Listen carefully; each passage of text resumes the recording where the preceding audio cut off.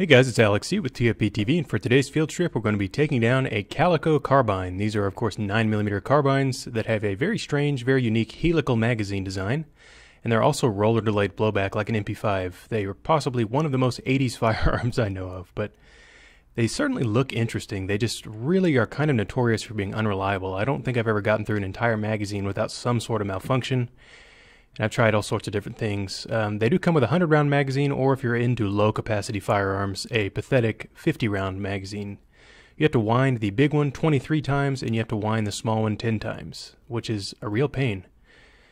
To release the magazine, press these tabs located on both sides of the gun, and it will come off there.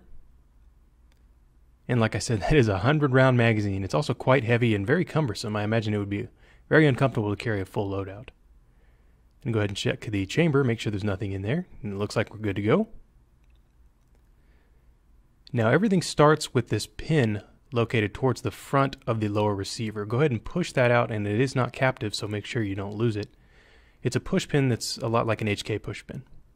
That'll allow you to slide the forend right off there, exposing the barrel, the charging handle, and the spring that makes the charging handle go back forward. You can also then pull off the lower grip frame.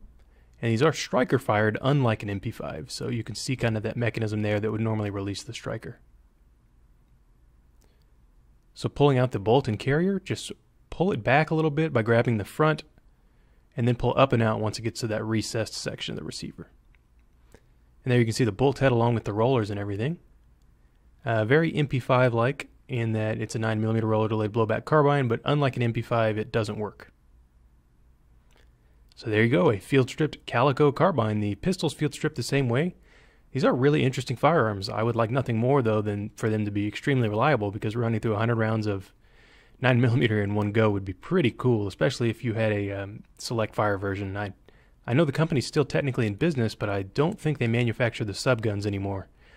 I find it unlikely that anyone would adopt these, given that they are kind of goofy, but big thanks to Ventura Munitions for helping us out with our shooting videos, guys. And we hope to see you next time.